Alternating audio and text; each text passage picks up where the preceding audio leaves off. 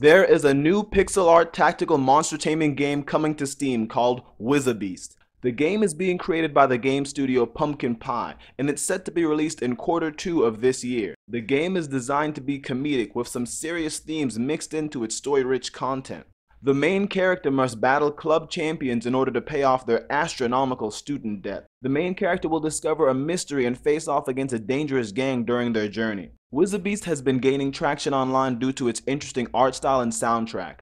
The PC requirements are not high, so most players should be able to play this game.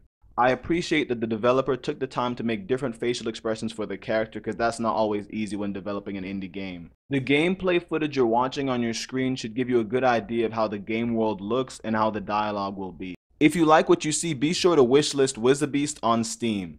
If you enjoyed watching this video, be sure to subscribe and like and share. Find out what happens next time on the OFC.